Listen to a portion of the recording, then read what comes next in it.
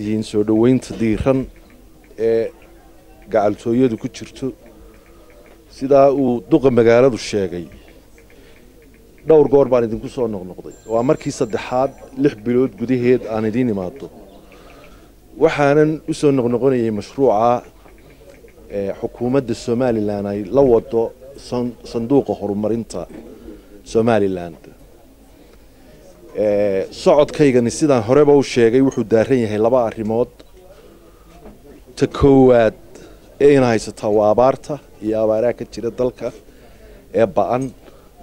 waa abaar gaagma reebta ah oo dad iyo dunyaba aad u jilcisay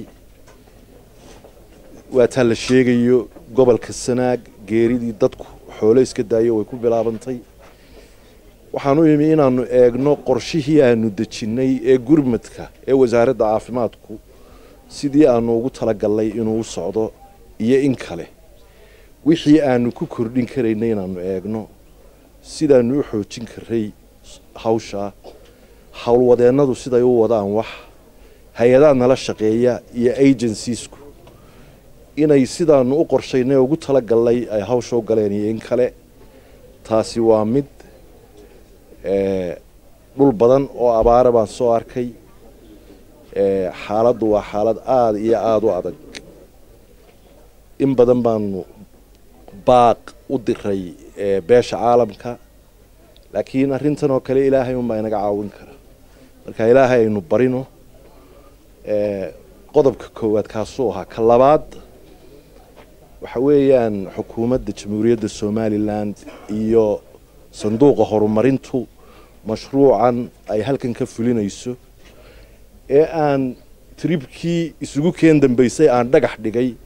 maanta waa ilaahay mahadii hadduu dhismihii halkaa marayo xildhibaan jaamac jibriil dhaliilihiisa iyo waxa uu sheegayo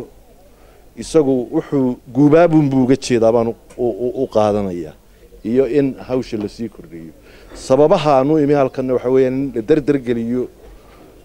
hawsha halkan ka socota in aan u dhigo tiimka farsamo yaqaanada meesha noo jooga shaxda ay ku shaqaynayaan hadday noqoto shaqaalaha payrollka dawladda ku jira waa 470 ee cisbitaalkan ku qoran ilaa 490 volunteer way jiraan shaqaalaha qaar aad iyo aad noogu qaaliya baa ku jira qaar aan soo shaqo taginina oo meesha lacag ku qaataana way jiraan mashruuca dadkii lacagta bixiyay markaanu kala heshiinayno waxaanu qiyaasnay capacity-ga cisbitaalka iyo wuxuu qaadan karayo baahidiisa waxay taladii isugu soo ururtay oo aanu isla qaadanay shaqaalaha halkan ka hawlgalaya ee loo baahan yahay inay konton yihiin marka waxa iman doontaa in shaqaalihii la kala shaandheeyo oo konton shaqaalihii ka midii ay permanent dhakhaatiirtii ku jiraan xirfadlayaashii kale ku jiraan volunteerska qudhooda inaanu la shaqayno oo wixii qualificationkii iyo aqoontii leh aanu haysano iyaanu ugu talagalay waxa aanu wadnaa oo aanu halkan u wadnaa barnaamijyo tababara iyo tayeyn shaqaalaha waxa timitii gunnada oo xildhibaanku ka hadlay taa waxaan ka oranayaa horta iska dhibaatooyin baa adduunka maanta ka jira waxa jira sicir barar wax la yiraahdo iyo sarif bararku ka laga qaylinayo Somaliland ma adduunka meel kastaba wuu ka dhacaa dalkii Ingiriiska ugu lacagta badnaa maanta lacagtiisii ilaa 4 dhibcood iyay hoos u dhacday waxay la mid noqotay dollarkii oo uu 4 ama 3 dhibcood iyo bar u dheeraa marka taasi wayna saamaysay lacagtii Ingiriisku ina siin jiray ee mashruucan iyo mashruucyo kale la gelin jiray iyo markuu sarifkii isdhimay lacagtii kala dhinaad wax gacan binaadan ku jirana weeyaan way jirtaa arinta kale oo xildhibaanku sheegay ee ahayd dowladda Denmark oo 3 milyan iyo jarjar lacagtii ayna siinaysay ka joojisay iyagoo taa ugu sababay doorashooyinkeenii dib u dhacay iyo waxyaabo la mid ah hawlgalka iminkaanu ku jiraa inaanu nahno lacagta soo daayay maadaama lagu heshiiyey golaha guurtidu ay waqti cayimeen doorashooyinkii ku dhacayaan hawsha waanu ku jiraa rajo wanaagsanna waanu qabnaa laakiin xildhibaan waxaan odhan lahaa dee wixii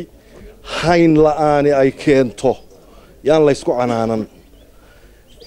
ta qalabka ee uu xildhibaanku ka meeyay qalabkii uu ka hadlay waxaan ka oranayaa qalabka waxaan ka oranay u kaadiyo qalabka waxaan ka oranayaa oda dhacmeed siday u kala sareeyaan baa loo kala guraa daarihii qalabka la gelinayay baa la dhisayaa kuwaasi markay dhamaadaan iyo qalabkiina la keenaya dawooyinka procurementkii iyo waanu iminka dhamaynay hawshoodii iyagana dhawaan baa halkan la keenayaa dhakhaatiirtii waad aragtaan waxaan idin sheegayaa cisbitaalkan 6 bilood gudihii isagoo dhan iyaan anigu bushgareynayaa aan doonayaa inaan arko oo dhismahani uu dhamaaday hawshiina la galay shaqaalihiina la dhameeyay ta kale gunnadii shaqaalaha u shaqeeyay hay'adda halkan ka hawlgasha iyo dawladaba wixii ka maqan lacagtoodii waa la soo ogolaaday dhawaana waa la soo daynayaa laakiin waa wax gacan dad kale ku jiro dee waynu sugaynaa intaynu helayno wax dawladda ku xidhan ama ay dawladdu xayirtay maaha waa wax sidaa ku yimi hadalka waxaan ku soo gabagabeynayaa dhismooyinkan marka laynoo dhameeyo qalabkii baa la soo dhigayaa intaana waxa halkan noo jooga farsamo yaqaano sii habeeya oo sii qorsheeya shaqaalaha loo eegi maayo ma hebel baa mise hebel waxa la eegayaa CV-giisa waxa la eegayaa aqoontiisa waxa la eegayaa referenceskiisa iyo dadkii uu la soo shaqeeyay fikirkay ka bixiyaan si madax bannaan iyaa loo kala soocayaa shaqaalaha oo cadaalada sidaasaanay ku dhacaysaa hawsha ugu weyn ee inoo taala cisbitaalku hadduu inoo shaqeynayana inaynu dib isu habayno oo systemskii u dhisno weeyaan daaro qurux badan haddaynu dhisno waxba inoo tari maayaan haddii aan shaqaalo isku duuban oo xirfadii garanaya oo tababaran oo tayadii lihi aanay meesha joogin cisbitaalku cisbitaal wuxuu ku noqdaa waa shaqaalaha aad iyo aad baan idinku mahadnaqayaa mar labaad iyo mar saddexaad soo dhaweynta assalaamu calaykum waraxmatullaahi wabarakaatu